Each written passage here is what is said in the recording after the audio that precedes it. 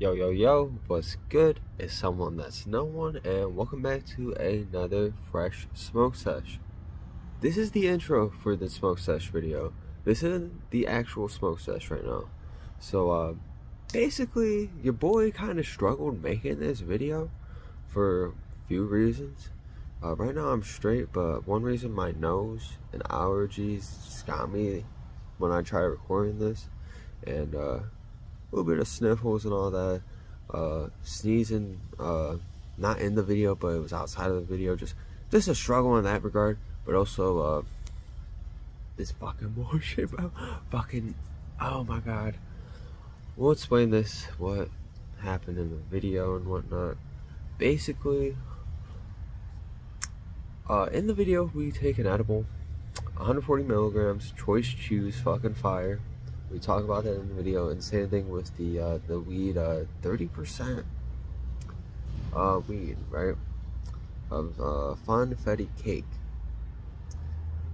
To say the least, this is one of the most fucked up times I've been in a smoke session, outside of like a trip sesh, you feel, and I was fucking feeling it. So like, this is kind of a live example of a psychedelic effects of some of these effects I bring up, and some of these examples definitely correlate with what I was going through and what I was feeling in this video. Because not only was that, I was dealing with this other bullshit, right? It's I'm high as a motherfucker. I feel fucked up, kind of high, you feel? And it was just affecting my ability to, get certain information across, this specific information across, where it's like, these studies and whatnot.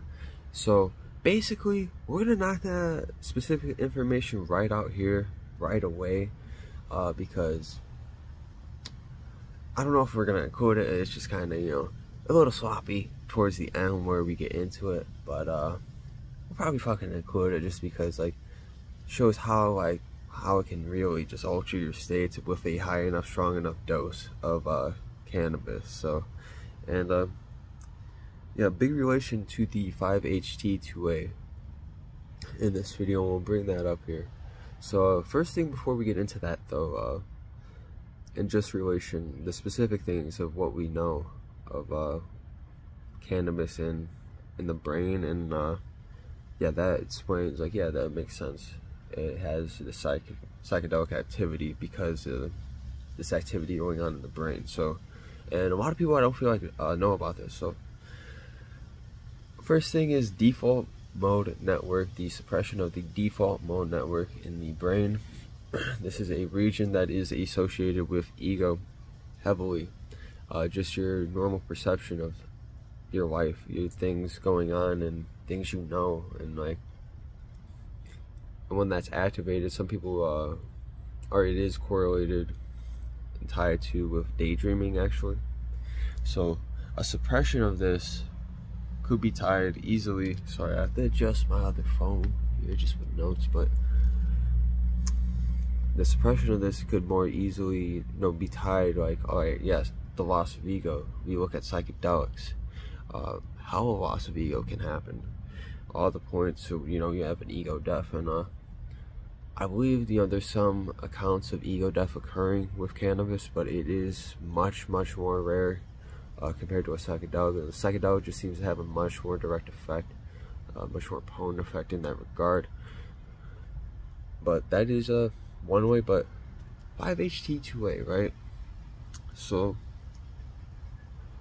from what we know, it doesn't seem to have a direct effect on 5-HT2A, but cannabinoid receptors, right? Now, are cannabinoid receptors themselves psychedelic? Possibly. I'm not going to rule that out in this video, or that probability of just seeing the effects it can cause itself, at least from what we've detected, at least. And here's the thing, we only pull up a few studies here, guys. I think like 3-4, and there's much more beyond just what I'm showing. We're just gonna scratch the surface here with this video. It's I guess kind of not a super deep dive, but just kind of like, yeah, here's some things about it. here's some effects that line up with how it can be psychedelic and whatnot. So with 5-HT2A, there seems to be some receptor interaction occurring in this, and I haven't really known for this to happen or seen much of this happening, but apparently cannabinoid and psychedelic receptors are interacting in some way, and it's I believe some ways have been detected. You could take a deeper look at the studies, but I believe it's just theorized specifically of how they may be interacting. But basically, this interaction occurs, and the signaling of 5-HT2A is theorized to cause effects itself, and then also this interaction forms what's called heteromers. Heteromers are basically this, we won't make it too complex here, so we'll just say it's a protein complex, and these protein complexes have effects themselves. Now, from what I found, at least with these studies that I've pulled up, there may be more research beyond this, but it seems 5-HT2A and these heteromers are specifically tied to effects with anxiety, amnesia, and social interaction. Now, social interaction, that was an interesting one, might be tied with anxiety, but maybe it's just the actual ability to socially interact, right? And it doesn't seem to be produce anxiety itself, but it's tied to anxiety in some way. It might have a reduction in anxiety, and may indirectly cause anxiety depending on the dose. But one of the biggest thing, and this also probably ties in with the default mode network, is the amnesic effect. Alright, specifically short-term memory loss, right? How people you know, some people just kind of be forgetting things sometimes.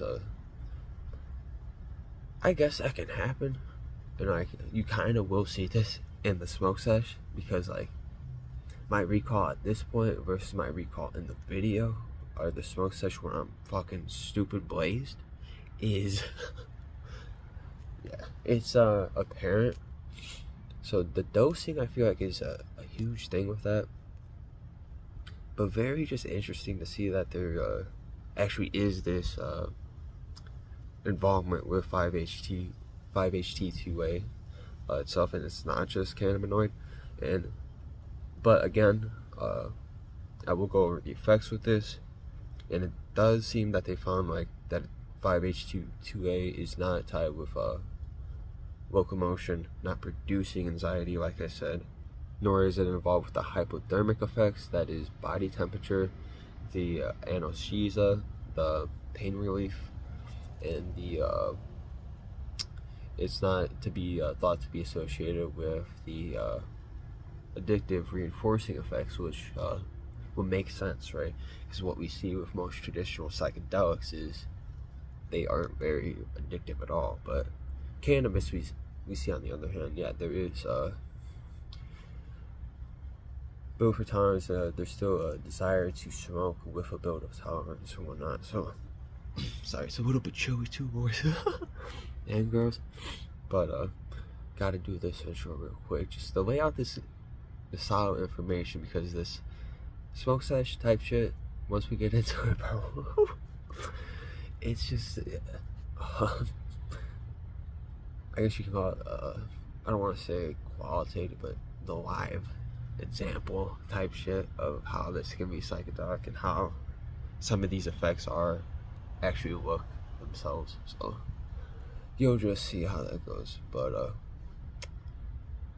yeah, I think that's pretty much it for the specific research that I wanted to bring up. I'll probably have examples on the screen, maybe link below, whatever.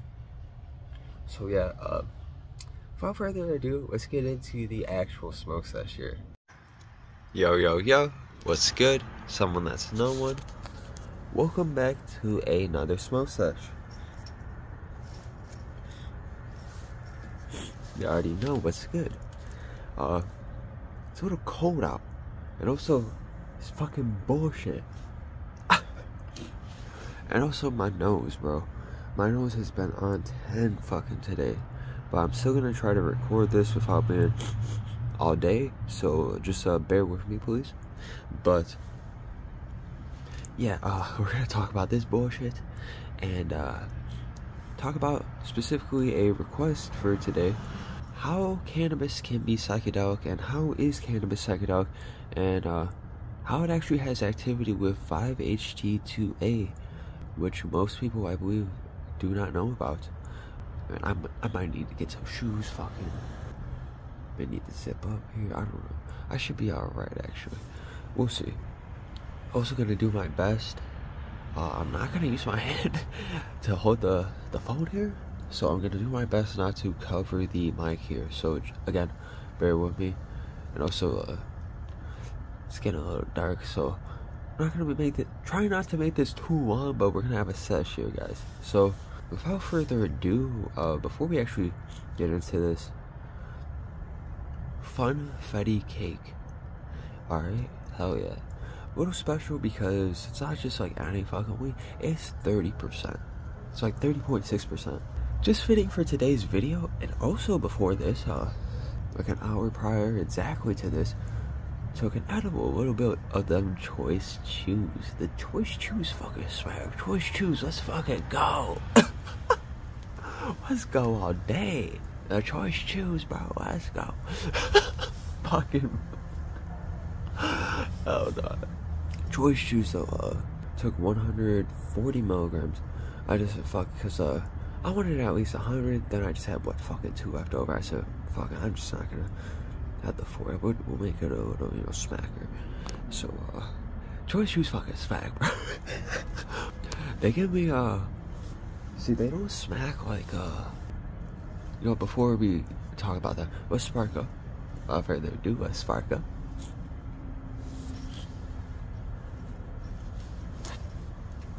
They're bullshit.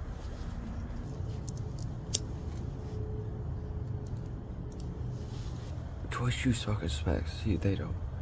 These edibles, they don't get me fucked like most other like smackers. Fucking, what am I saying? They don't get me fucked like I feel like most edibles I come across, they give you this fucking heavy shit, and it's just like get you fucking tired kind of, and it's just like you want to go to bed, and that's not always the side. Sorry, fixing my fucking glass. I'm dead.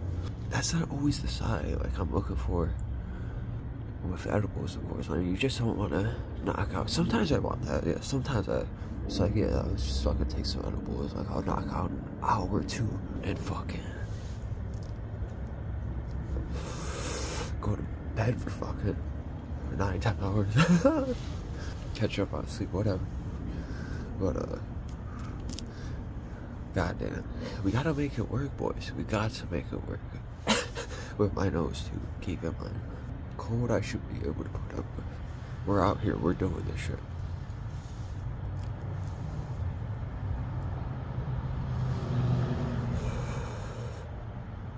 But with these, bro, it's not like that heaviness sedation, but it's actually like that euphoria, that kind of uplifting feeling.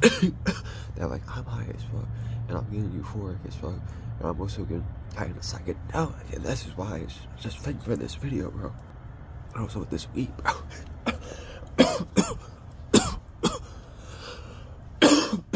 This stuff smacks, as you can tell.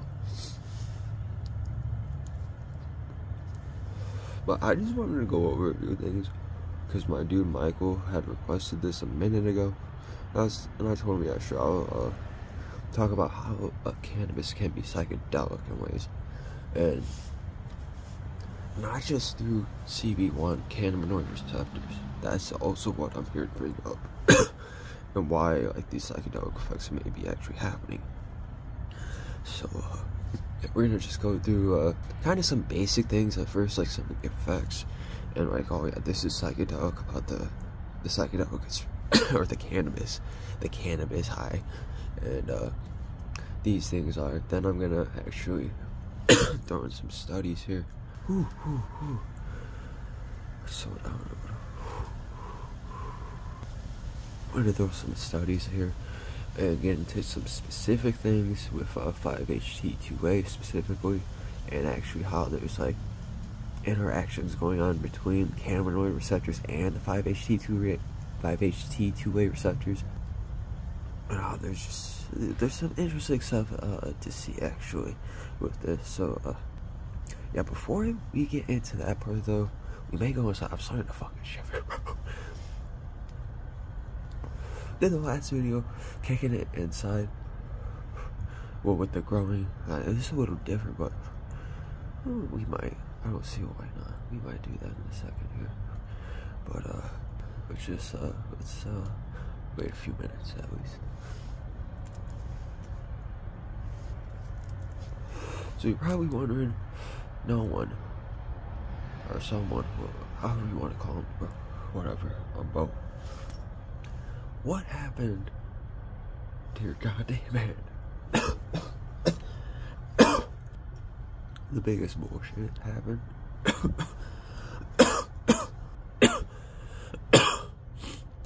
Yeah, we're gonna go inside. We're gonna do this inside.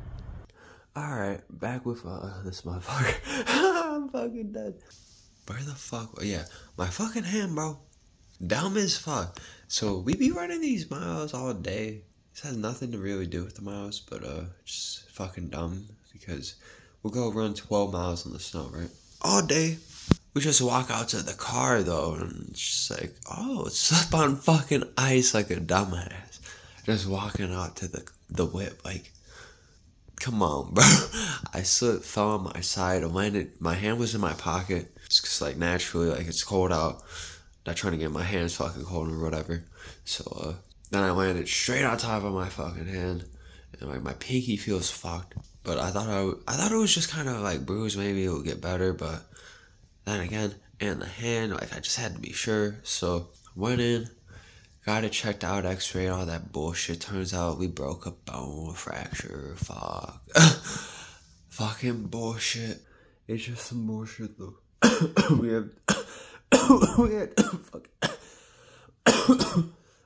had to check out.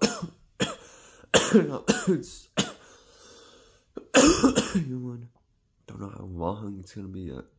Gonna see a specialist here a couple days, so wish me luck that it ain't super fucked like that, and we get a good recovery like that. Cause okay, fuck all this. I can't type like that, so it's kind of annoying. Can't work, obviously, not making bands like that. So that's you know, a little struggle bus, a little, but it's gonna be getting by until this heals. So either way, I guess we'll keep making videos, right? Ain't stopping me there. Yeah, man. This today, let's talk. I gotta pull out my other phone here. Hold on. So shout out to my boy Michael again. Quote: I'd be very interested in a deep dive on how high doses of cannabis or mid doses with low tolerance can have mild tryptamine effects when it doesn't even affect 5-HT2A. Michael. I appreciate this request. I'm happy to talk about this and like actually do some research myself, because I was just kind of curious too. Like, any psychedelic, like, do people just say it's like psychedelic because it just seems psychedelic at times and has like this psychedelic quality to it, or is there actually something more to it? And more to it than that, is there a relation to the CB cannabinoid receptors? Do cannabinoid receptors themselves actually cause psychedelic effects? That's like, I guess, a question here.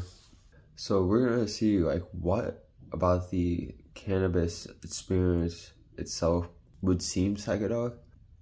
Effects I have written down is you can get the psychedelic aura, which is kind of what is fucking happening right now with me, to be honest. Just smoking this and all that edible, man. Like, no cap. You can get giggles off of them, so real laughing and whatnot, and you can get an actual psychedelic mindset with it. You can have fear, a bad trip. So there's a very like anxiety and my bad. There's a very anxiety inducing like quality that can happen with especially high doses, and especially, I like to say, more nuanced users and people who don't smoke that much, or, you know, it's first time smoking and don't know what it's like type thing.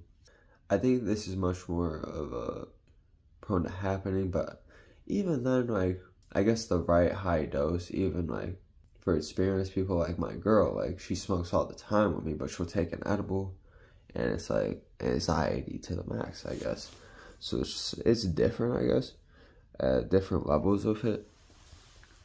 Because that's why I wanted to have an edible too, because we can get to that next, so when we really get, I guess, a live take on it while talking about this at the same time. Speaking of what, I did want to bring up, I may have brought this up in a story or two, or just another smoke session or something like that in the past. My boy Ty, fucking Ty, bro. Hope Ty's doing alright. But, yeah, fucking Ty. When I gave him his first dab, right? First dabberoo. That is, especially how I set him up, bro. Squabber, dude, of this, it was this wax that was in, a syringe. It wasn't RSO, but it was like this special, like, it was like Frankenberry shit, like 90% or something, just something ridiculous. It was some of the best wax I've ever had, to be honest. And, but yeah, I just set this dude up, like, hey, first dab, you want to try this shit? Like, this is the next level fucking shit here, bro. Like, the wax itself was, like, crystal clear. So it may have been, like, THCA, I'm not sure exactly, but, like, crystal clear see-through, like, a little bit of a grayish quality to it, but not really, like, almost like water, but, you know, wax, you know. You'd have to heat it up to get it out of the syringe and all that, but, got ash.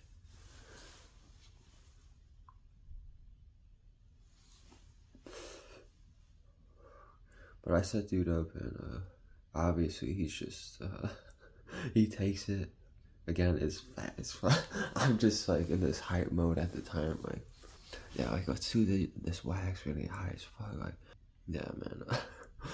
Yeah, he just absolutely goes for it, and does not hold back and, you know, inhaling. So he lets out a huge fucking cloud, and dude's just coughing, bro. He's just coughing. He's dying. I felt bad for bro. My other friend, fuck. What was it? Tyler, bro? I'm fucking dead. That we have Ty, then there's Tyler, I remember. So, and I think Tyler was with us, bro. Not to get confusing and all that shit, but those two never really, like, hung out like that, but still, like, be around and shit, you know. But, yeah, Ty's dying, and eventually it's just like, we're just asking, hey, you good, bro? But it's just like, he said he needs a second. He's just like, he just fucking zones out after a minute, after he's finally stopping coughing. I swear he was coughing like 7, 8 minutes, something ridiculous, right? You know, just like, like loud as a motherfucker. Yeah, eventually he just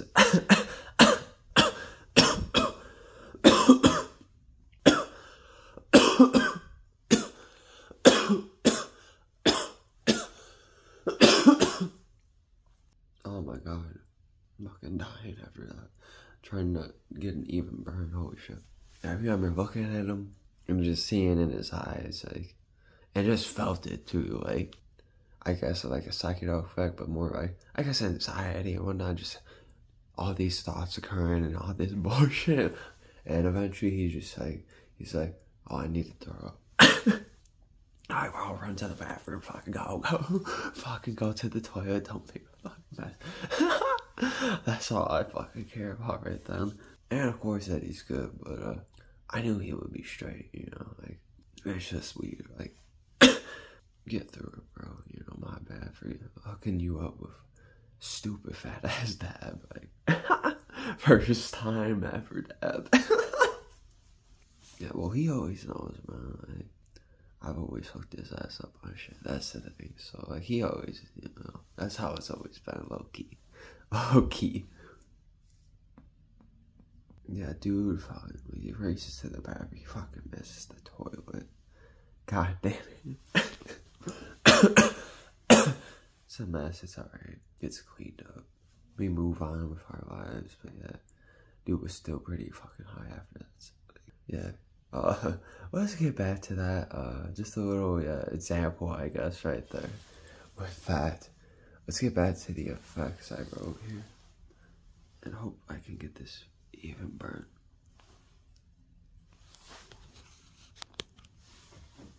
I'm trying, boys. My fucking nose has been on 10. Struggle bus. Like, if I try to record a report, I don't want to take no fucking Benadryl right now. Shit makes me tired as fuck. Then my girlfriend's gonna get pissed. Like, it's all fucking thing. So I'll take some later, but hopefully I get settled out and my body makes it that adjustment. But try to steam too. Like, I had to steam fucking twice today, bro, too. This is like just ridiculous. Anyways.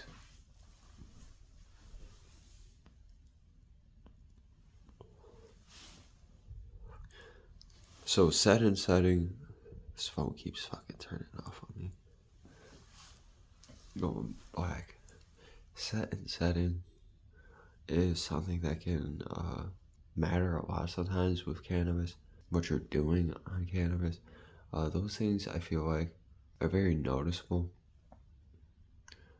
Environment, like where you're at the time and whatnot, what's going on, and those things I feel like can spark those train of thoughts at times and whatnot. Like if you're engaged in something or not, or maybe you just want to watch something, or it just depends. Like it's very situational at times with that.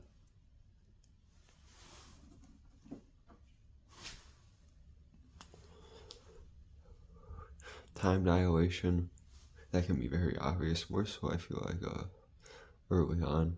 The space distortion, just it's kind of dissociative effect I feel like at times, that just puts on like, some may call it a different hue, some just see things just differently, like, and some may call it like very prominent space distortion where like that seems far as fuck, or like this over here seems close as fuck. But I feel like this one, especially those examples, can be more rare. You have to be on a higher dose, I feel like. You can't have mild hallucinatory symptoms. You can't have, I haven't had, it in a while, some closed eye visuals right now. And that wasn't even what I was saying, but open eye visuals could be possible with the higher enough dose, more so on edibles, which I haven't talked about that experience yet. I plan to talk about my first edible experience. Actually, I believe it's chapter 2, so expect that to be coming around sometime soon. Euphoria, which could be responsible for could be explained by the dopamine release going on, but the feelings of euphoria I feel like could play on to that whole psychedelic feel of things. This is the struggle, trying to smoke, basically with one struggle hand. Oh my god, bro. Holy fuck.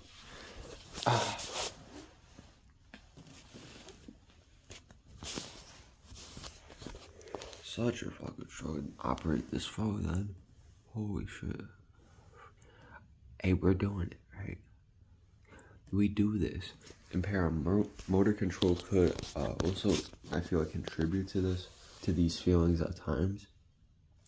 Than just how, we'll get into the more, I guess you could consider spirituality as an effect of it, depending on how you go about it, and I feel like that plays more into set and setting. Fucking ridiculous, bro. Alright, G. Prayers, bro, to those out there that struggle with the bullshit, the hour G's. God damn. Shit breaking on them, whatever the fuck. Fuck the struggle. I'm dead. Fuck me cold, right? Now, let's get into, like I said, more specific things.